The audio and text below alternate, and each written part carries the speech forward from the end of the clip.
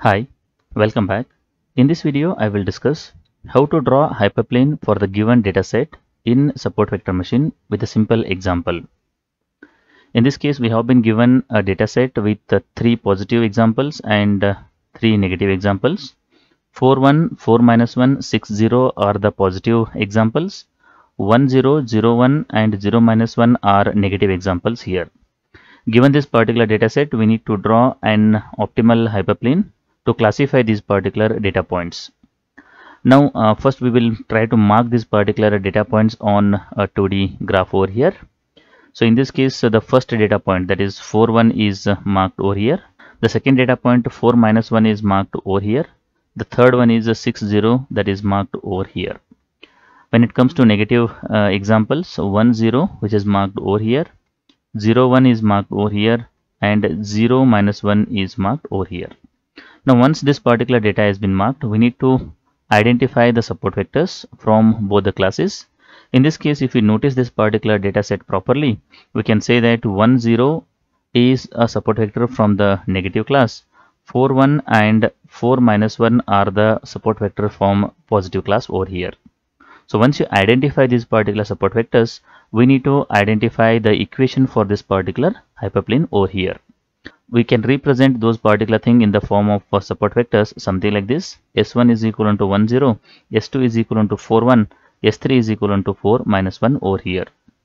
Now we need to add a bias to this particular support vectors. Once you add a bias to this particular support vectors, this will be called as an augmented vector. So the augmented vector looks something like this. S1 bar is equal to 1, 0 as it is. We will add 1 over here. Similarly for S2, S2 bar is equal to 4, 1. We have added 1 as a bias. Similarly for S3 over here. So once you add this particular 1 as a bias to get this augmented vector, we need to solve these particular 3 vectors over here with the help of these 3 equations. So in this case, I have written 3 equations. So the first equation is alpha 1 S1 S1 plus alpha 2 S2 S1 plus alpha 3 S3 S1. So if you look at here, S1 is common in this particular case. Remaining 3 are changing, that is S1, S2, S3. If you look at the second equation, S2 is common here and S1, S2, S3 are changing here. The same thing for the third equation. S3 is common, remaining is S1, S2, S3 over here. Because we have 3 support vectors, we need to get the values for alpha 1, alpha 2, alpha 3 over here. Now on the right hand side, I have written minus 1 for the first equation because this S1 bar is a support vector for negative class. So that's the reason we have taken minus 1 over here. S2 bar and S3 bar are the support vectors for the positive class. We have taken plus 1 here and plus 1 over here. Now given these particular equations, we need to put those particular values and then we need to simplify this. So in the first equation, that is alpha 1, what is there here? S1, S1. So S1 is 1, 0, 1, 1, 0, 1. So I have written it 2 times plus alpha 2. What is that we have here? S2, S1. So S2 is 4, 1, 1. S1 is 1, 0, 1. So that is what I have written here. Similarly, alpha 3, S3, S1 over here. Now I need to solve this particular equation. So to solve this particular equation, first we need to get the dot product between these vectors over here. That is 1 into 1 plus 0 into 1, 0 plus 1 into 1, that is nothing but 2 alpha 1. 4 into 1 plus 1 into 0 plus 1 into 1, that is 4 plus 1, that will be 5 alpha 2. Third one is 4 into 1 plus minus 1 into 0 plus 1 into 1, again it is 5 alpha 3, which is equal to minus 1 over here. Similarly, we have to do it for the remaining 2 equations. Alpha 1, S1, S2 over here. So S1 is known to us, S2 is known to us. Similarly, alpha 2, S2, S2 plus alpha 3, S3, S2 over here, and which is equivalent to 1 in this case. Again, we need to calculate the dot product here. That is 1 into 4 plus 0 into 1 plus 1 into 1. We will get 5 alpha 1. 4 into 4 plus 1 into 1 plus 1 into 1. That will be 16 plus 1 plus 1. That will be 18 alpha 2. 4 into 4 minus 1 into 1 plus 1 into 1. So it will be 16 minus 1 plus 1. This will be 16 alpha 3, which is equivalent to 1 here. The same approach we will follow to get the equation for the third one over here. So once you look at these particular 3 equations, we have 3 unknown values, that is alpha 1, alpha 2, alpha 3, and we have 3 equations. With the help of three simultaneous equations, we can easily get the values for three coefficients over here. We can use the calculator to get the values. So once you solve this particular three simultaneous equations, you will get alpha 1 is equal to minus 3, alpha 2 is equal to plus 1, alpha 3 is equal to 0. Either you can use calculator or you can use directly, but you need to get the values for alpha 1, alpha 2, alpha 3 by solving these three equations over here.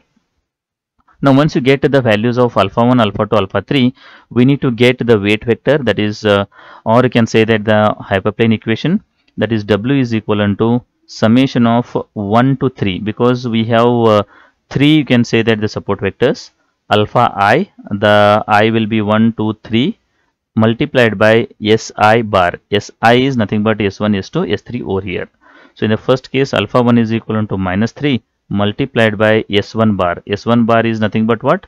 1, 0, 1 over here. Plus alpha 2. Alpha 2 is plus 1 multiplied by S2 here. So S2 is 411. So that is what I have written here. Plus 0, that is alpha 3 multiplied by S3 bar. So S3 bar is nothing but 4 minus 1, 1. And we need to multiply this particular scalar value to this particular the vector over here, that is minus 3 into 1, that will become minus 3, minus 3 into 0, that will be 0, minus 3 into 1, again it is minus 3.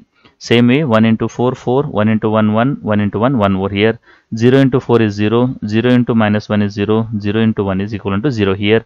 Once you get that particular thing, you need to do the vector addition over here. So this will be minus 3, this will be 4, and this will be 0. So 4 minus 3 will be equal to 1 here. So here it will be 0, here it will be 1, and here it will be 0. So that will be equal to 1 here. Minus 3 into 1 is minus 3, plus 1, that will become minus 2, and plus 0, which is equal to minus 2 over here.